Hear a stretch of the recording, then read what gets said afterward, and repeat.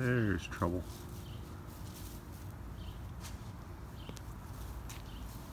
What do you think, Jamie?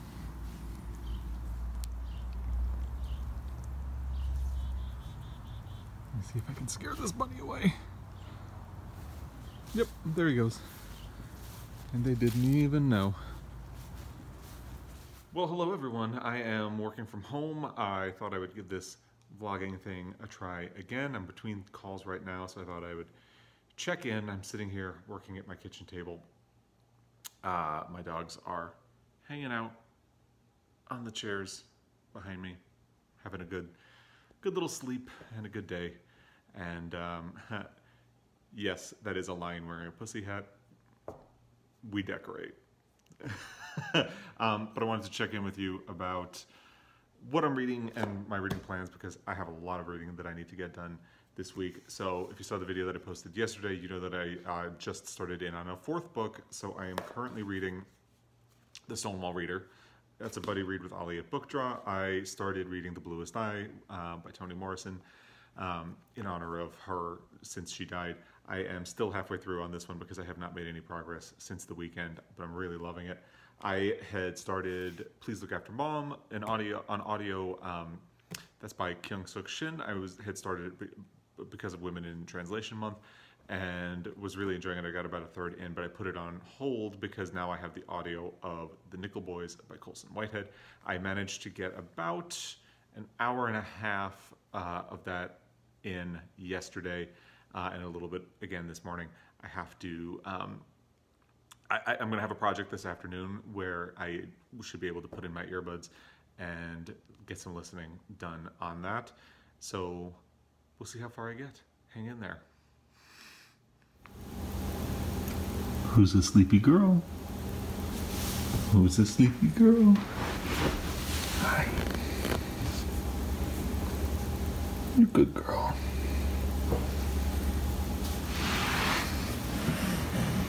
And who's a sleepy boy?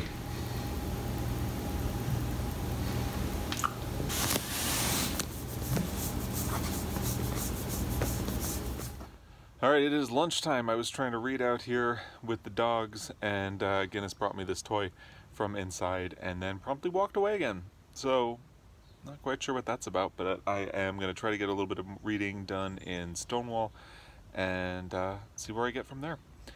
And actually, Guinness is going to the bathroom, so never mind. It's going to be a dog-centric lunch.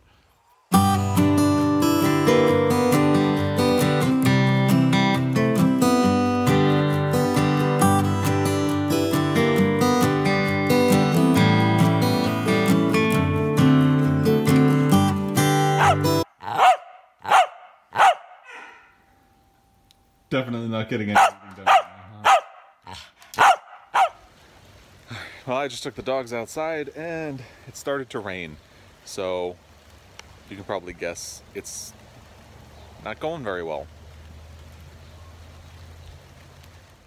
All right, we're back inside and I am hanging out here with my laptop and Guinness. Jamie is asleep in a chair over there. She was just barking at a woman who had the audacity to walk by with her baby in a stroller. But that has passed. Jamie is now asleep, so hopefully there will be nothing loud going on in the background while we do this. In terms of reading, so as you know from yesterday, I have backburnered both Please Look After Mom by Kyung-Suk Shin and The Bluest Eye by Toni Morrison, so I can finish The Stonewall Reader and The Nickel Boys by Colson Whitehead. So I am almost halfway through The Nickel Boys by Colson Whitehead. I got some good listening done this morning. Enjoying it so far, and I managed to finish part 1 of The Stonewall Reader, which is from the before Stonewall era. I'm really enjoying this. This is a buddy read with Ollie over at Book Draw, and we've had some really good conversation about this, a lot of personal connections that we both have to a lot of the material. But one of the things that's really interesting is that a lot of the stuff that the gay liberation movement was struggling with back then are a lot of things that still come up today, like the question of intersectionality, how quote-unquote aggressive to be, you know, especially this year because it was the 50th anniversary of Stonewall. There were a lot of people who wanted to protest pride marches because they felt like the pride movement has gotten away from what it started out as with Stonewall, which was an activist movement. Now it's more like a party. And they were struggling with questions of that back then. Back then, they were also struggling with a lot of questions of how out somebody should be, how vocal they should be about their rights. That is still a question today, obviously not as much as it was then, but it's just really interesting. So now I am up to the point where I am getting into the Stonewall riot itself, which means I'm caught up to where Ollie is. So now I need to my next step is to send him a message, and continue chatting about that. My plan is finish the Nickel Boys in the next day or two, and then get back to Please Look After Mom, which I had been enjoying.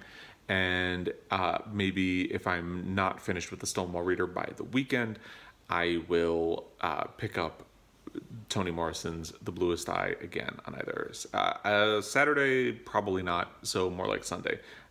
Saturday, there are Highland Games near where I'm going to be, and we have plans to go. So that should be interesting. But that's where I'm at with reading right now, and we'll see how far I get. One more quick note about the Stonewall Reader as it begins to thunderstorm. This book is ruining my TBR. I mean, just wrecking it to pieces. Because essentially this is a collection of excerpts from larger works. It's divided into 3 sections. One before Stonewall, one during Stonewall, and one after Stonewall. And because they're excerpts, a lot of them have encouraged me to want to read the larger work. A lot of them have referenced other works, and I've added them to my TBR as well. So this is just ruining my life, and I'm only through part 1, so I can't wait to see what happens in the next part. Today I actually did order 3 books. I'm not going to talk about them in depth too much because once I get them, I will include them in a book haul. But I did want to shout out the publishing company because I think it's a really cool thing. Arsenal Pulp Press started what they call Little Sisters Classics. It's a series of books that are considered gay and lesbian classics that are in danger of being forgotten. So they have reprinted them in these very pretty editions that have the original cover inset into the design of the other. I'll put up an example of one that I ordered here. And I can't wait to talk about them a little more in a book haul once I get them in. I'm eyeing some of the other ones and thinking about maybe ordering them, but I can't go crazy because, you know, money. But yeah, I thought that was just a really cool thing and a really cool initiative that they're doing. So I thought I would shout it out and just generally let you know that the Stonewall Reader is ruining my TBR. So there you go. Yep, it is really raining now.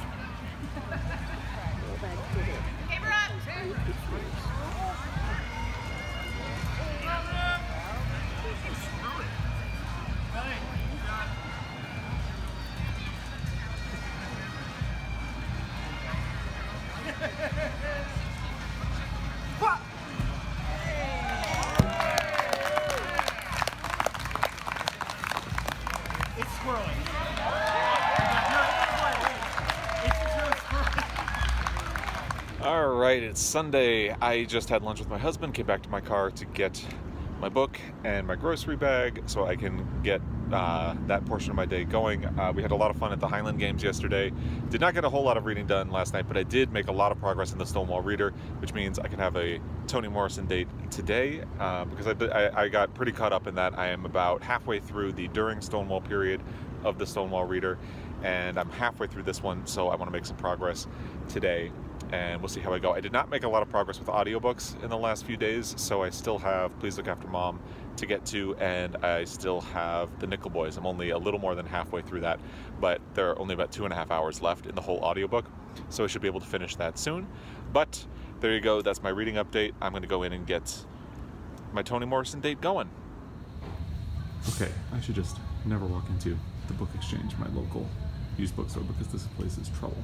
I ventured back into the literature clearance section and found this. Now, I already had these 3 books and found all these.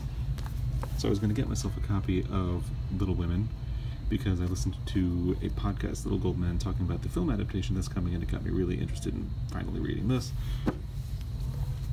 Late in August, because I'm thinking of joining the readathon if I can catch up on my current reading, so I wanted to get myself a copy.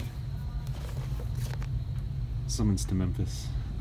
This is part of my Pulitzer Prize project, so it would make sense to get myself a copy. But then there's Breath Eye's Memory, The Stone Diaries, also a Pulitzer Prize winner, The House of Mirth. I loved The Age of Innocence, so Olive Kitteridge, also a Pulitzer Prize winner. And this is by a Nobel laureate I talked about recently. He wrote that book, Half a Life. So, yeah, and there are more in here that I would totally grab. So, by the way, Hollywood is crazy. That is Gregory Peck playing a Mexican. But anyway, so I did the math. All of these are about 20 bucks. I gotta decide what to do. Update, I bought all of them. Treat yourself. So, I made really good progress in Beloved today. I only have about 50 pages left, so I'm going to take a little break and indulge my other big habit/project, which is that I want to watch all of the movies that have won an Academy Award for Best Picture. From the soundtrack that is playing from the DVD menu, I'm willing to bet some of you can guess what movie I'm about to watch. So, let's see how it is. I am really excited today. Why? Because I finished The Bluest Eye last night. So I finally finished one of these 4 books that I have been working on.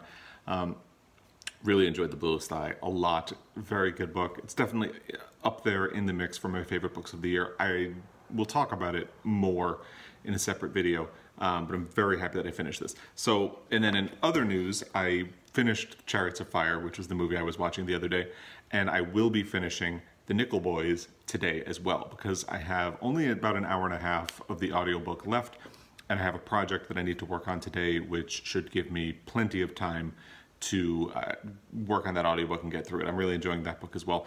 You know, the funny thing is, I am not the type of person who usually reads 4 books at once. I will do 2 books at a time, because usually I'm reading a print book and listening to an audiobook at the same time. There's not usually much more overlap than that. This was just kind of a unique circumstance for me, but so thank you for following along with me as I work my way through it.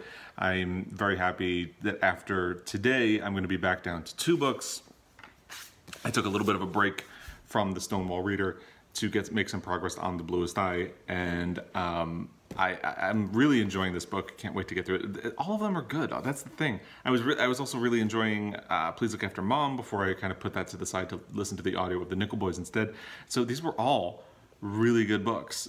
Most of the time, if I do have reading overlap, it's because I'm not enjoying a book. These are all 4 genuinely good books.